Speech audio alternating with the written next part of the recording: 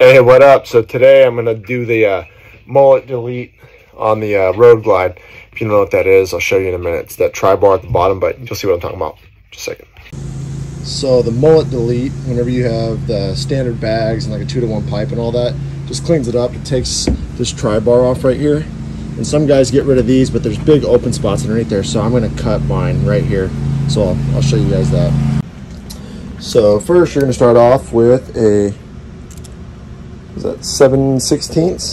Sorry, 7/16, and take these guys off. There's 4 of them. And right down, so you can fit down here, right down there, so you can see them.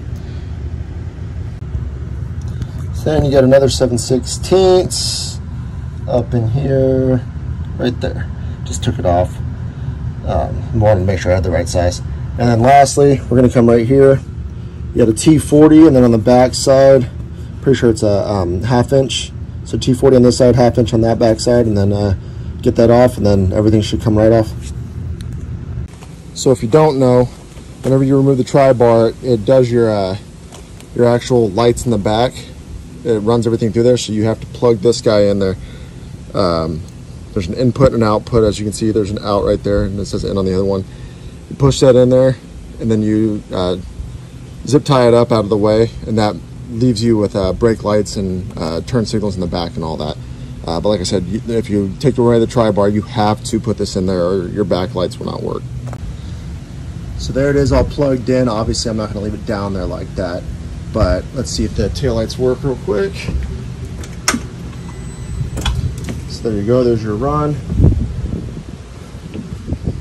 There's your flasher, so you can see that it's all working. Whoop.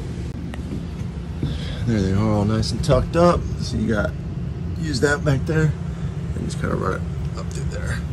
Yeah, I know it's dirty right now, but I'm about to hit a storm, so I gotta hurry up. Alrighty, so here she is. I got it masking taped off. Should be even on both sides. See how we do. Whoop. There it is. All nice and flush and lined, cleaned up.